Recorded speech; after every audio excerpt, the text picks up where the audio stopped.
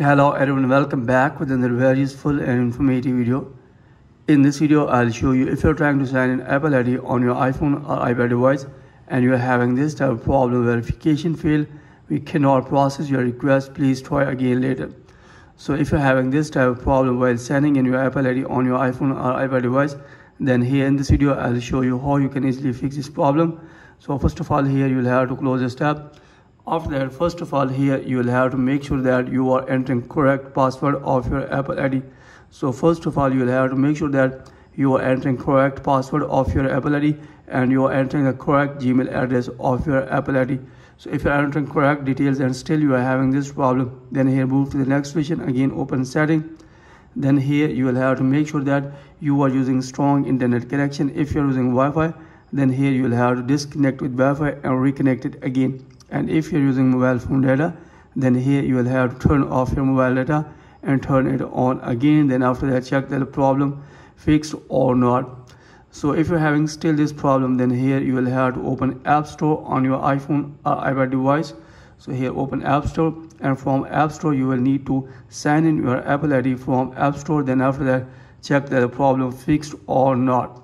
So if you're having still this problem, then here you will have to close this tab. Then here you will need to again open setting on your iPhone or iPad device. Then here you will need to scroll down here, and here we have to search for screen time. Here is screen time, we have to tap on this. Then after that, scroll down, then tap on content and privacy restriction. Then here make sure that this toggle is turned off from here. If it is on, then here you'll have to disable this. Then after that, try to sign in your Apple ID. Then after that, check that the problem fixed or not. So if you're having still this problem, then here move to the next section, again open setting, then scroll down, then tap on general, then again scroll down here all the way, then tap on transfer reset iPhone, then tap on reset, then tap on reset network settings. So after that, enter your iPhone passcode. Then after that, check that the problem fixed or not.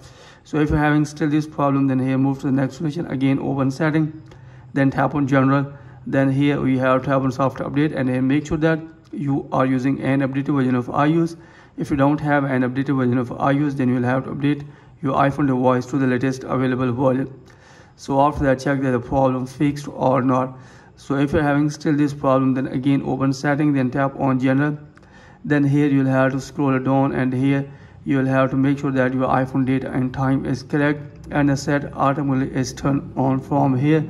Then after that, here also make sure that your iPhone device is not connected with any VPN. If your device is connected with VPN, then here you will have to disconnect with VPN. Then after that, after all these settings, hopefully your problem will be fixed and you will be able to sign in your Apple ID on your iPhone or iPad device. So that's it from this video. Hopefully you like this video. If you like this video, then please subscribe my channel and also press the bell icon so that you can get my all upcoming videos. Thanks for watching this video.